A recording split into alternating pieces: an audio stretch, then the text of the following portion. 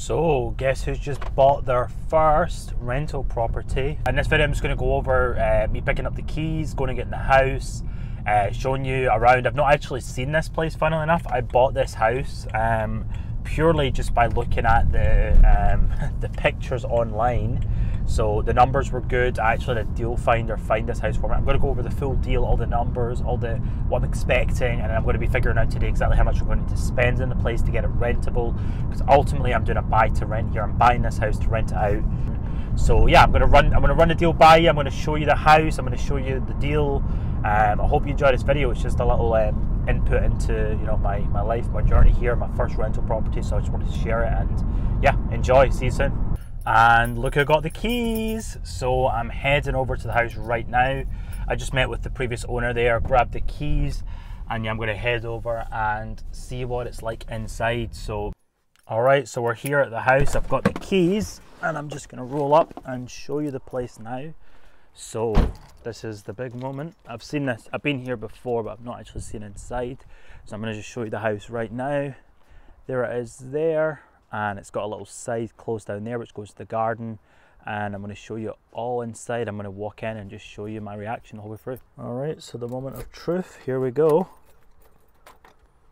So you get the key out, and in we go.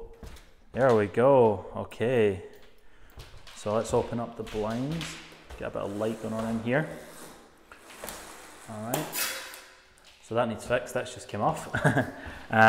So yeah, the flooring's really nice actually. Walls are pretty good. We've got a little bit of what's called Artex in the roof here, so that's probably going to need done, because a lot of people don't like to have houses with all these swirls in it and all that stuff. So we'll probably need to get that plastered over. And then we've got the kitchen in here. So kitchen, definitely these units need to be done, but there's a little trick you can do. So you don't actually need to replace the whole unit unless these back units are damaged or they have problems, which they look to me to be okay. Basically all you need to do is the doors, right? So the doors look pretty old and crappy. So if you're doing this as a new rental, we're probably going to want to get some new doors on here. But windows are fantastic, doors are brilliant. They look like they've been fairly recently done. I don't know what the hell this thing is, but I'm probably going to get rid of that. That's like looks like something for hanging your clothes, but yeah, it doesn't look very nice. This is all Artex, this is going to need done. The roof's Artex, so that's going to need done as well. And look, we have a lot of walls with Artex on it here, so this is all probably going to need to done here. So all this stuff, we're going to need to get that plastered over and get that looking a hell of a lot nicer. So let's roll upstairs and see what else we've got. So we have the bathroom here, which looks really nice actually. I wouldn't probably do very much to this. The tiles are fairly new as well. Windows are perfect. So a lot of the main expensive things, all of the main expensive things look like they have been kept in order. Unsure about these carpets. You've got these ones in here actually look okay. Again, I don't know if I get away with this wall. I'll maybe, looks like wallpaper, but I'll maybe need to do that as well. Yeah, it looks pretty crappy. So something's going to need to be done with that, whether it's getting painted or just plastered over. Down here, carpets are pretty nice, but look at these horrible yellow walls, so we'll need to get that redone. We've got nice clean windows again, and yeah, we'll need to get that taken off somehow. Looks pretty horrible, so whether we're going to redo this, I might redo this whole thing because it looks a bit kind of old and dated as well. So old light switches there, and then we've got this room here, which has some pretty aged cabinets, shall we say. Look at these little handles on here. So I don't know, we'll probably just get all that removed actually. And yeah, oldish cabinets. So yeah, so I'm going to be doing now is trying to price the place out and get an idea of exactly how much I'm going to need to spend on this house. At first glance, it looks like probably a little bit more than what I expected. I think more of the walls have got Artex on them, which is that sort of like finish there. So basically what we have to do is, plaster. You have to actually plaster over that stuff, and then to make it flat, and then you have to basically paint it to make it look nice. So we've got Artex in ceilings, we've got Artex in walls, so all that is just required just to get a plaster in for a few days to probably do this whole house. It's not super expensive, like it's probably going to be a few grand to get the whole house done. And then maybe not even as much of that. You know, you're more spending with time on that one because it's just plaster and paint you're basically doing. It just takes a lot of time to do it.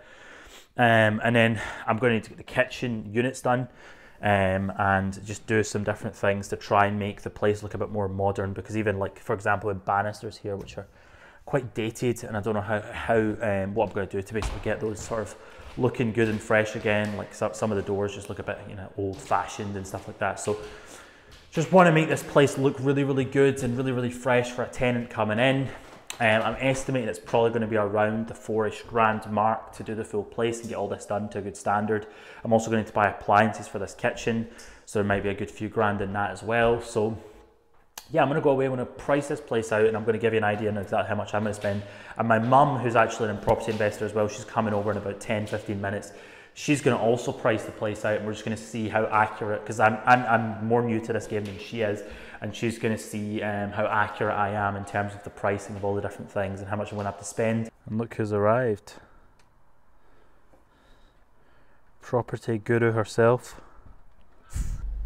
So we just left the house now. My mum, been spending the last half hour or so with my mum, just trying to work out how much we're actually going to spend in the place. So looking about £4,500 to £5,000 probably, is what we'll probably come out at. I'm budgeting 5,000. I think the kitchen's probably going to need a little bit more work than I had originally expected. So instead of just doing the front doors, we're probably, because the backs are quite gritty behind, we're probably just going to have to redo the full kitchen, all the units, and just redo it and just get it all done nice and fresh. It's going to be easier to do that than having to try and salvage what's kind of left there. It's a bit like if something's already trashed up, there's sometimes no point in fixing it. You're better just whipping it out and putting a new thing in. So we're going to be completely probably redoing the kitchen, and yeah, so I'm budgeting 5 grand for the whole thing. Just get it done well, get it done right, and get the place rented out in the next few weeks. So I've got somebody coming over tomorrow to see it, but I hope you enjoyed seeing the property. When I get in the house later on, I'm going to do a little video just on the numbers of this and what I'm basically intending on doing to actually finance the property and get the place rolling into a great standard before I rent it. Hey, what's going on? It's the next day. So I was going to shoot this yesterday, but I just got home and I had dinner and was really tired. So just shooting the video today, just going over the actual deal of the property as well. So here's the numbers. So I actually bought that house for £93,000. That was the buy price that I agreed with the sellers. And what I did is I got a buy-to-let mortgage on that in the UK. Okay, so I basically only put 25% down. Now, I was fairly lucky on this deal because the reason I'd got this house so cheap was because I'd agreed to buy the house cash. Okay, so I actually had the money there to buy the house cash, and my plan was to finance it after 6 months, right? It's always really smart to finance your house if you're buying a property. The reason I believe that is because you can take the cash out and you can use the cash for other projects, and you can just keep buying more houses. If you're leveraging the bank's money against the house, it means that you're not actually laying out the cash yourself, and you can buy more places and make more passive income off your properties, right? So the agreed price was 93,000, and that was contingent on me paying for the house cash. Now, because of the all of the virus and stuff that went on, there was huge delays on the side of actually buying the house, which actually meant that I had the time basically to arrange a mortgage and get a mortgage on the house. Now, it doesn't cause any difficulty for the sellers having a mortgage. It's just skin off my back to actually go and get it. But the advantage of that is that I was able to get the mortgage in basically in time for closing, right? So I was able to get a mortgage on it. So I put a £23,000 deposit down on the house, and I had to pay about 3.7k in stamp duty. That was just tax to buy the house, which is absolutely mental, but that's what it's like for buying investment properties. And then I had 1.2k to pay in legals and my mortgage advisor and all that stuff. So I had quite a lot to pay to get the mortgage advisor, to get legals. I'm trying to work on getting that down in the future, but that's just what, again, costs of buying a house. And then I actually had a finder get this property for me, so it wasn't actually me that found the deal, it was somebody else that came to me with the deal. So I had to pay them £3,500 just to give me this deal in the first place. Now, obviously it was a great deal, I'm about to tell you what it's worth, so it's worth me paying the £3,500 for it, but and it was also in an area that I really wanted to invest in, so I had to pay 3.5k for the finders. And then we're estimating the work, we're still kind of back and forth, but I'm thinking about 4.5k. I'm going to put 5k down for the work just to play it safe. I'm almost certain I'll get it done for under 5k. It's not There's no disasters in there at all. It's much along the lines of what I was expecting. I was thinking about 4K going in. I think we're going to have to do more in the kitchen than I thought. So we're probably looking at about 5K for the work, 4.5 to 5K for the work. Okay, so all in, I'm in about £36,500. That's how much I've actually left. That's how much money's left in my bank account to pay for this deal. Okay, that's how much I'm paying for the house myself. Right now, this property is going to will bring in about £700 a month in rent. Okay, so if I just look at it purely from that number, 36,500, I'm making £700 in rent. I'll profit like £550 a month, something like that, by the time I pay for the mortgage interest. It's not a repayment mortgage, it's just an interest only mortgage, so I don't actually pay the house up. I'm just paying the interest that the bank would charge. So all in, I would make like a good 20% odd return on that, which is fantastic. It's just crazy good. But I can do one better, because that house that I bought is actually worth, on paper right now, the previous home report I've got, it's worth £130,000, right? Now, whether it will get refinanced at that because of the virus, the valuation might come down slightly because of that. So I'm kind of banking out for 125, but 130 it could very well achieve, right? As when it goes to get revalued. Now in 6 months, I can go back to the bank and I can say to the bank, right, I want to release more money out of this property because I only paid 93,000 for it, and it's actually worth 130,000, right? What they'll value, they'll tell me what it's worth, and they'll allow me to release more money provided that I'm not over leveraging in rent or anything like that. So if it revalues at 130,000, I'm essentially going to be only paying £8,000 for this property. So this strategy is what's called refinancing. It's quite difficult to explain to you, but essentially, like in this video, but essentially I'll be able to release money from that property and get even more cash back on it, right? And it means I'll be taking on more debt with the bank, but I'll just be paying a slightly bigger monthly interest payment, which isn't a problem because I'll now have another 20 grand or so to invest in another property, which will more than cover what I'm paying the bank in interest for, right?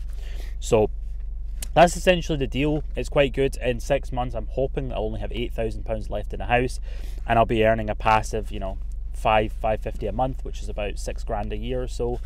I'll be getting into my bank, 6,500 a year. So that's a win-win to me. That's a pretty good deal. So that's basically the rundown of the numbers. I hope you enjoyed this video. I hope you enjoyed seeing my first property deal.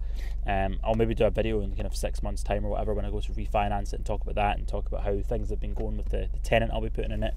I might even do a video on how I'm getting a tenant or whatever as well. I'll just see how things go. But I hope you enjoyed this video. I hope it was helpful, and yeah, I'll hopefully see you in the next one. Bye guys.